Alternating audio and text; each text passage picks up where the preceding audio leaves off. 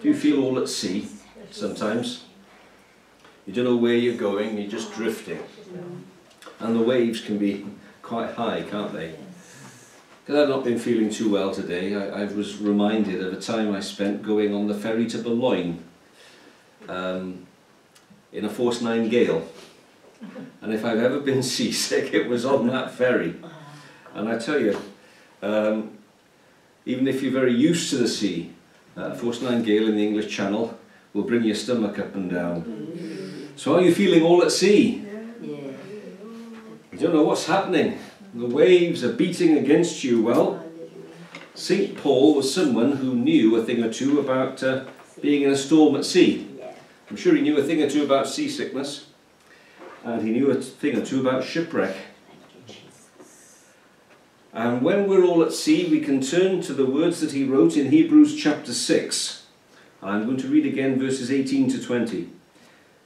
There are two immutable things in which it is impossible for God to lie.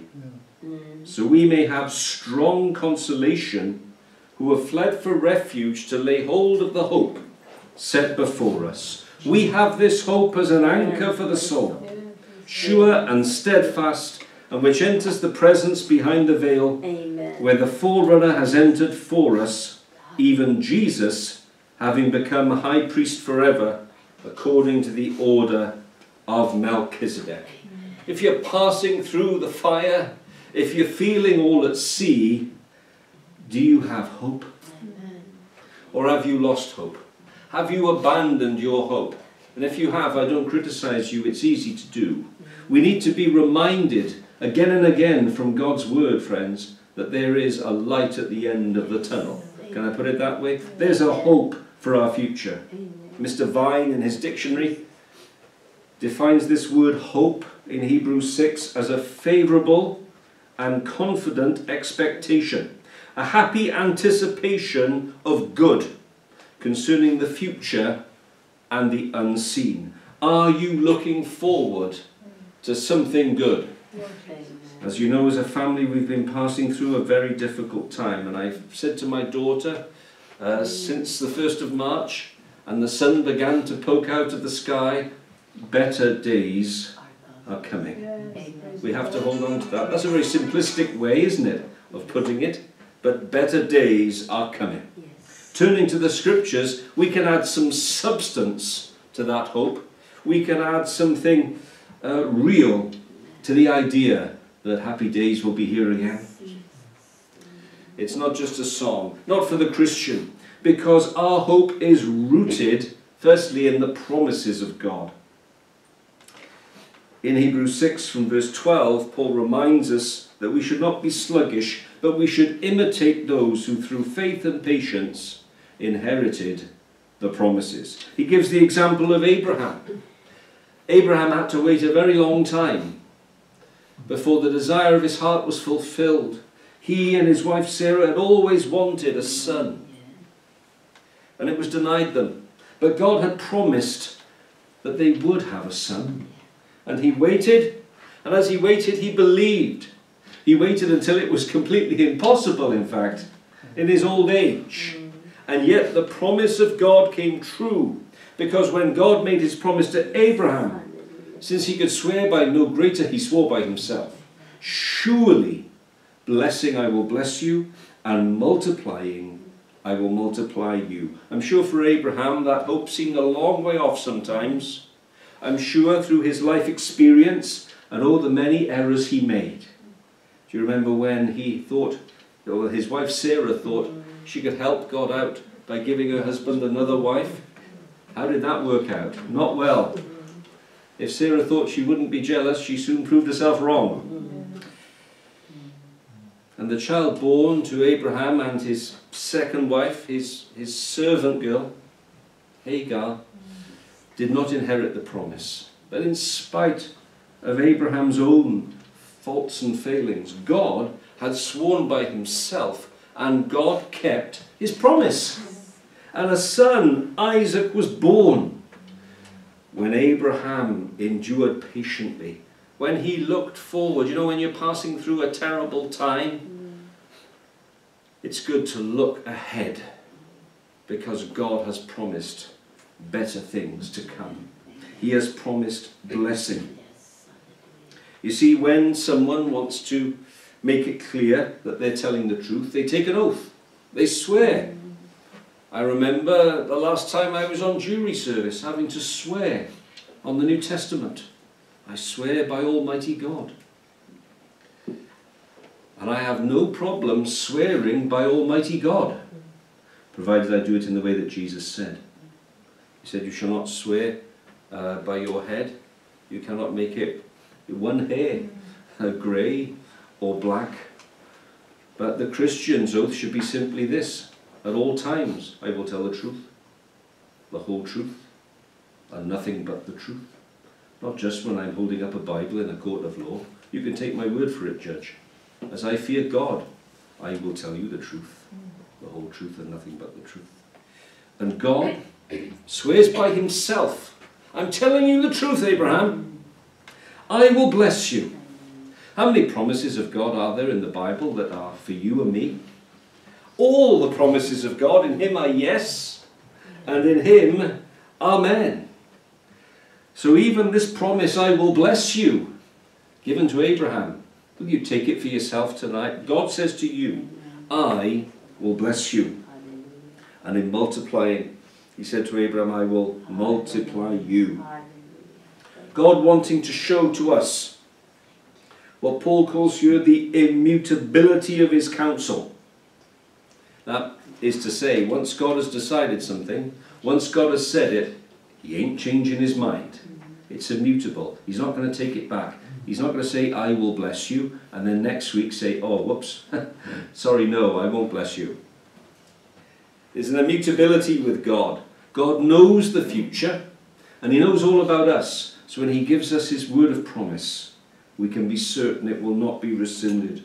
The hope that we have is rooted in the promises of God, and these promises to us are rooted in Jesus Christ himself.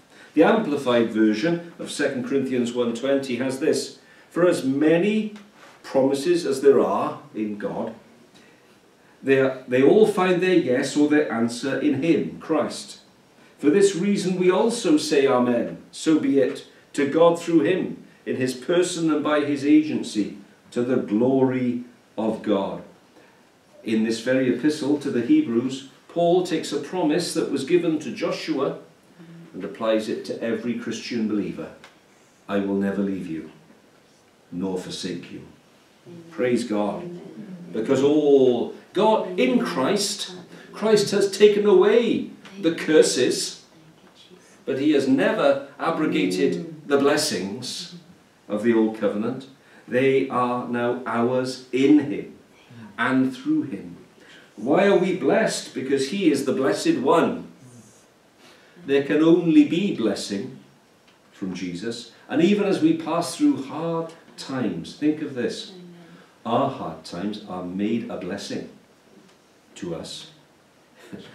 We don't know how at the time, but even if it only teaches us dependence and reliance upon God, amen, then the hard times we go through could well be seen as a blessing. Amen.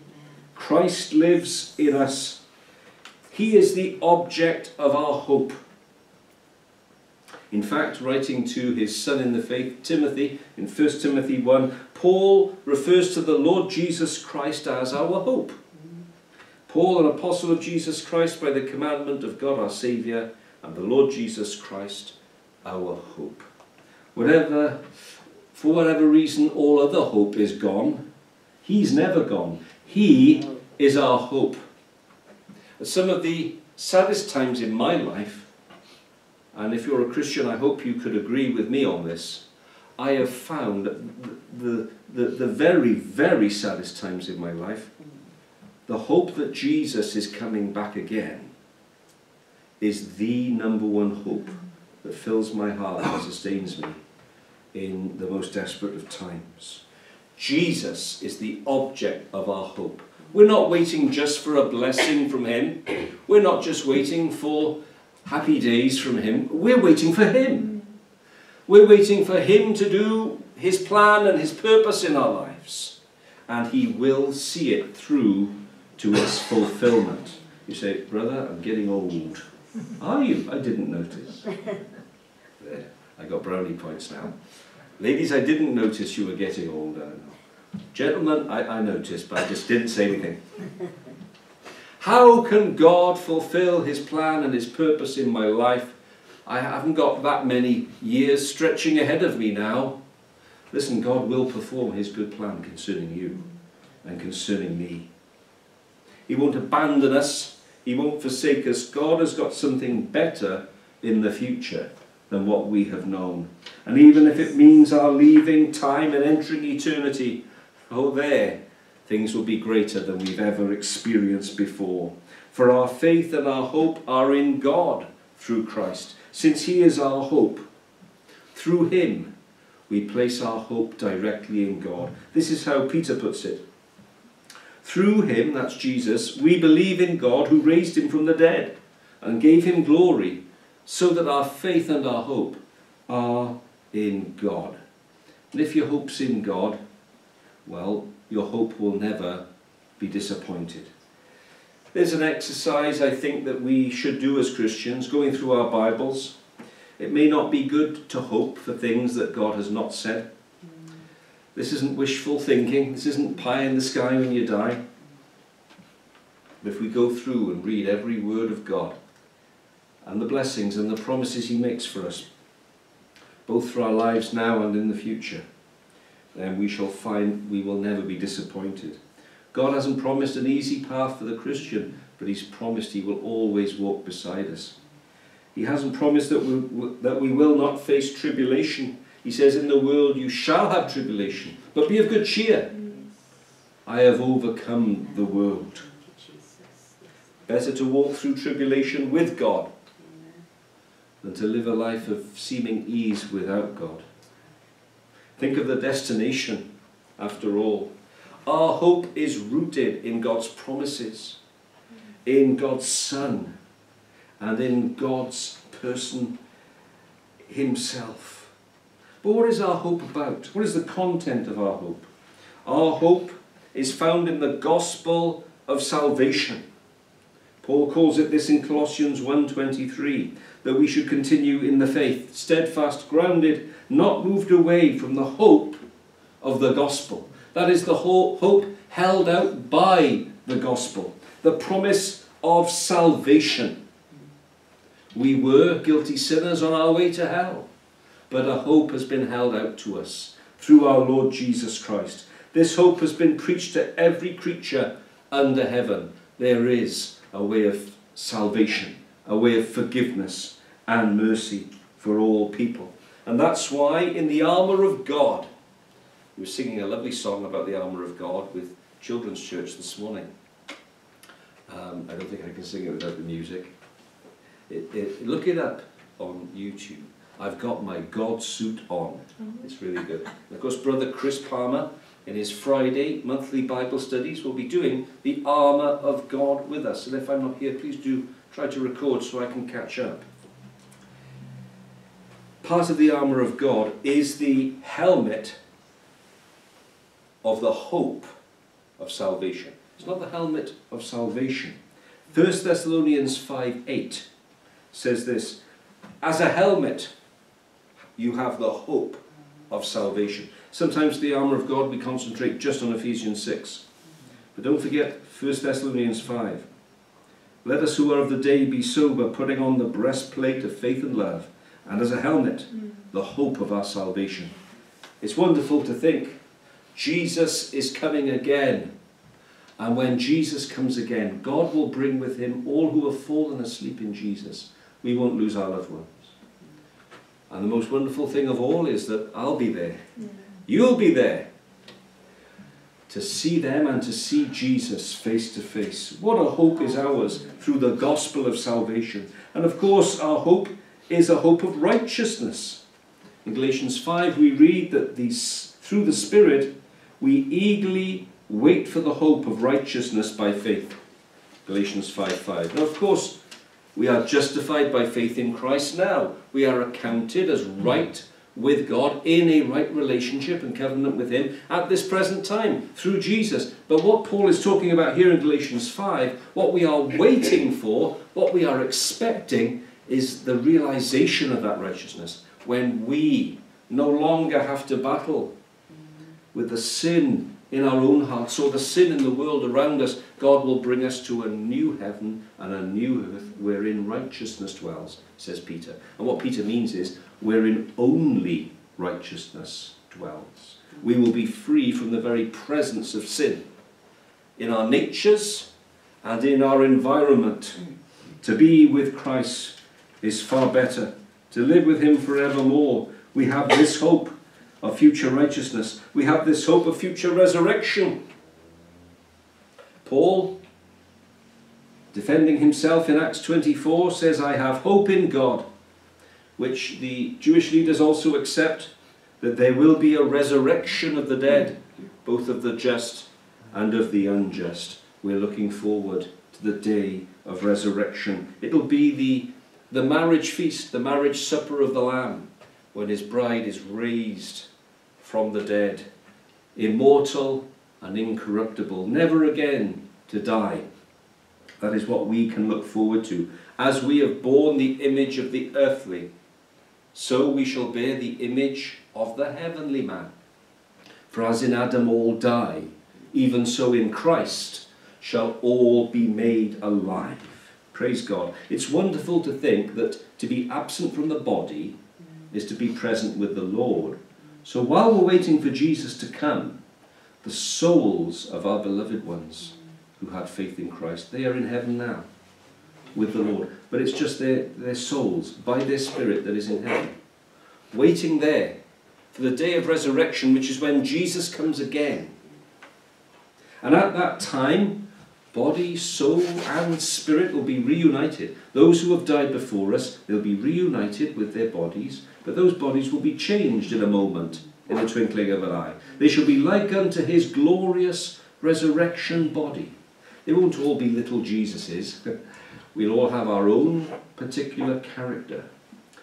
Do you remember at the Mount of Transfiguration how Peter, James and John recognized Moses? And they recognized Elijah. They knew which was which. We will in the resurrection. Sometimes I must confess I feel quite sad. I think that's what happens when you've been in the same church for nearly 35 years. I've buried far more people than I've baptized. And sometimes I feel sad because all those people, so many people that I've loved and known, they're now with the Lord. What is it that keeps our spirits up? What is it that comforts our hearts? It's the reminder that God will bring with Jesus those who have fallen asleep in him. And what of us who remain until the coming of the Lord? We won't even taste death at all, will we?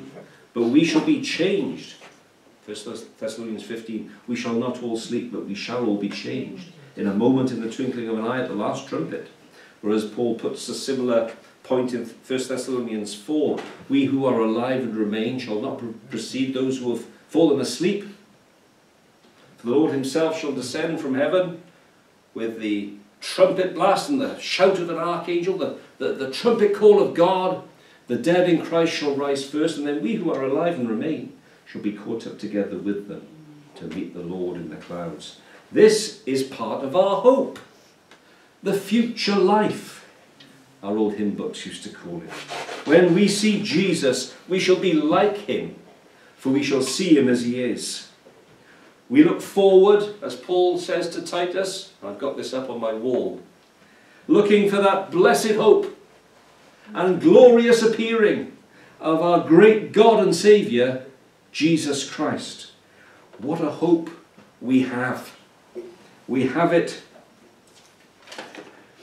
It's rooted in God's promises. It's rooted in Christ's person and God's very nature. And this is the content of our hope. Ultimately, we could describe it as the eternal life that God has promised. Titus 1:2. In hope of eternal life, which God, who cannot lie, promised before time began. The hope of eternal life. Let me remind you again, as I have so many times from this pulpit, Hope is a Bible word. We mustn't confuse it with the way people use the word hope in the English language today. For example, someone might say, oh, I've bought a ticket and I hope I win the lottery. They can't be sure of it. It might happen, but the odds are astronomical. The Christian hope is not a matter of odds. It is a 100% certainty. That's what we mean when we use the word hope. It's something that hasn't come yet, but it's something that we have been guaranteed by God's promise, by his own oath, by his own beloved Son, and by his own divine nature that cannot lie. We know that what we hope for in the future will certainly be so. This encourages us, doesn't it? This comforts us, so that by two unchangeable things, his promise and his oath, in which it is impossible for God to ever prove false or deceive us, we have fled to him for refuge, and we might have mighty indwelling strength and strong encouragement to grasp and hold fast the hope that has been appointed for us and set before us. That's Hebrews 6:18 in the Amplified New Testament. Get hold of this hope tonight, because it is an anchor for the soul. Now, I've not spent a large part of my life at sea. When I was a boy, we used to spend a lot of time on the boats. Our holidays would often be up at the Norfolk Broads, and we'd have a power boat, and for some strange reason they let me drive it. Probably not a good idea. And we also had a little rowing boat attached, and we just go on fishing holidays for a few weeks in the summer. And I thought I knew what it was to be on the water until I started taking the ferry back and forth to France in gales, as I mentioned earlier. Friends of mine who've spent more time at sea have much more experience to share, and one good friend of mine who was actually a soldier, not a sailor, was being transported in one of those big Navy ships. And he said to me what he couldn't get over on this naval vessel was the sheer size of the anchor and the chain that was attached to the anchor. And he said to me one day, he said, you see this church? The room in which they keep the anchor when the chain when the anchor is hoisted, that chain would fill at least 2 of these churches. No one would ever go to sea in a vessel without an anchor, whether it's a small boat or one of those big ones. Even if it was the most modern liner afloat, it would still need an anchor. Circumstances can arise when the hope of the entire ship and everyone on board it depends not on the captain, not on the crew, not on the engine or the compass, or even the steering, but on the anchor. When the anchor fails, there's no hope. But as long as the anchor has not failed, there is hope. And this hope is ours. It has been set before us. We have this hope as an anchor for the soul. When I asked at the beginning, are you all at sea? We can be blown in every direction by the troubles of life. And we can be forgiven for, well, struggling, frankly. If you're a Christian and you're struggling and you're wondering what's wrong with your faith, I'll tell you, nothing. But remember, you have an anchor. Although our faith isn't strong enough to withstand the winds and the storms, our anchor is. And our anchor is Jesus Christ. This is the hope that we have. Brother, sister, you can't take what's happening in your life. Let me sympathize, I understand. But remember this, there's an anchor that will never let you go. It's got hold of you. The great chain that links you to him cannot be broken. It is set before us, it says here, as this anchor for the soul is a refuge. We have fled for refuge to lay hold of the hope set before us. Do you remember in the Old Testament when the Hebrew people were colonizing the land that they took off the Hivites, the Hittites and the Jebusites, and God said that they should put cities of refuge. There should be, among the cities which you will give to the Levites, you shall appoint 6 cities of refuge. And to these, someone who has killed a man may flee. And to these you shall add 42 more cities. The idea was, for those who had accidentally killed someone, manslaughter was in view here, not murder.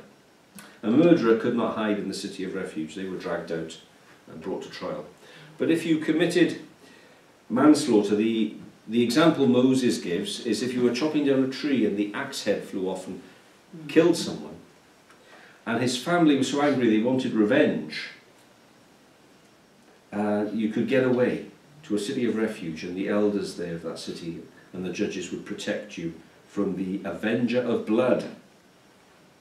Jesus is our city of refuge. He says, "Come unto me, all you who labour and are heavy laden, and I will give you rest." Or quite literally, I will give you a place of refuge, a place of safety. How we long for a safe place. God is our refuge and our strength, a very present help in time of trouble. If only I'd known that when I was little. I used to find it very hard going to school. I don't know about some of your pupils.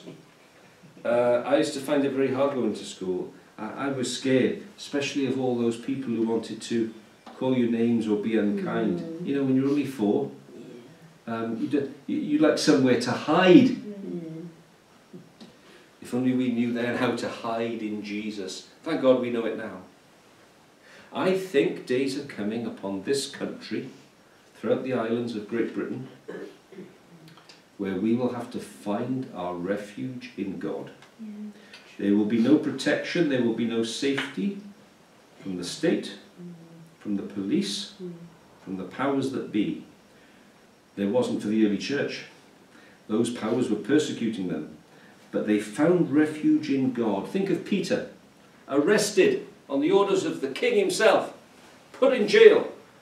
He was to be brought out the next day to be executed, and he was in the jail sleeping like a baby. He found his refuge in God, so much so that the angel who came to rescue him had to poke him to wake him up. Oi, get up! I haven't come all this way from heaven for nothing.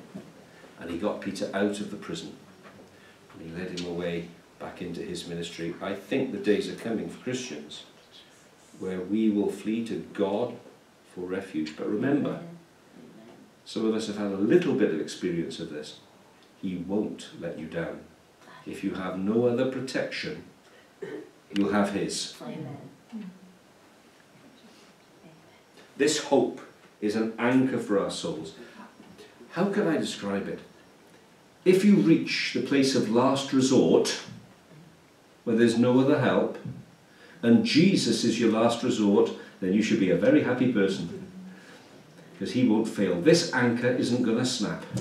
This chain connecting you to him is not going to break. We are to lay hold of it. Do you know, the cities of refuge, they were set up at the command of God. But if you were in trouble, you had to flee. You had to go to the city of refuge. You were responsible for that. And we are responsible for laying hold of the hope that is set before us. After all, even Noah, he was told to build an ark, but God had to say to him, "Come into the ark, where you will be safe. O Lord, we find refuge in you alone." Who can remember that really old hymn? I'm showing my age now, aren't I? "O safe to the rock that is higher than I, my soul in its conflicts and sorrows would fly. So sinful, so weary, thine would I be, thou blessed rock of ages, I'm hiding in thee." There's no shame in hiding in Jesus. He is sure and he is steadfast. We used to go on a bank holiday up to Ross-on-Wye, if it was sunny, and there's a little pub there by the river called the Hope and Anchor. I said, I wonder if they know that's a Bible name, because that's the only place where those two, well, maybe not the only place, but these two ideas of hope and anchor are brought together in Hebrews 6. We have this hope as an anchor for the soul, sure and steadfast, praise God. It isn't going to give. It isn't going to slip. It isn't ever going to break. Job says, or rather Job 11, I'm not sure which of the men is speaking. In Job 11 we read, "You shall be secure and feel confident because there is hope." Imagine telling Job there's hope. But there was. He couldn't possibly feel it at the time, but there was hope for Job. "Yes, you shall search about you, and you shall take your rest in safety." God has given us this hope, and that's why it's so secure. We are anchored in Jesus. Not only does it say, I'll read the verse again, I'll repeat that part, Hebrews 6:19, but I'll get right to the end this time. "This hope we have as an anchor for the soul, both sure and steadfast, which enters into the presence behind the veil." Praise God. We sang a song about that earlier, didn't we? My hope, my anchor holds within the veil. The veil, of course, referred to is the veil in the holy place, separating the holy place from the Holy of Holies. To enter in behind the veil was to enter the very presence of God. And Jesus at his death, of course, tore the veil of the temple in two, from top to bottom, so that the way into the holiest place for all of us has now been made known. There is a presence that we enter through Jesus Christ. We abide in that presence, in that holy place within the veil. Our anchor extends even into there. It can't be moved, because what we're talking about when we talk about within the veil, we're talking about the immediate presence of God, the immediate nature of God, to abide in God. And did you know we are in that place at all times? Did you know the believer is always within the veil, in the Holy of Holies? When we take time to focus on God in worship, we can be helped by our prayers, we can be helped by our singing of songs that glorify God, to appreciate and feel and experience that presence of God within the veil. And we can truly, by the Spirit, we can truly know that we're there. We should have more times like that. We should, make the effort to do that. But having said that, I want to assure you, you are there all the time. Whether you're experiencing it in a way of blessing or not. Because Jesus has torn the veil in two, and now your connection with God the Most Holy is Jesus himself. It's a secure connection. I had so much trouble with my broadband over the Christmas. The connection kept going down. I was supposed to be connected to the internet. I couldn't watch my favourite cartoons because the connection had broken. But my connection with God is not, it's not a subscription with PlusNet. It's Jesus Christ, my Lord and my Saviour, and that connection will never go down. It will never be broken. It can sometimes be hindered by our own foolishness, by our own sinfulness, by our own unbelief, but even then it can never be broken. As we draw near, we'll find that he is more willing to receive us than we are to come. Because within the veil, within Christ himself, we find our hope. In that holy place behind the veil, Paul goes on to say in verse 20, whither the forerunner has entered for us, even Jesus having become high priest forever, according to the order of Melchizedek. And he draws us to where he is. The fact that he's the forerunner means he wants us to run after him there. He was the first to enter in on our behalf to the most holy place, so that we could all come and find our home, our eternal dwelling place there. Friends, the Christian experience should not really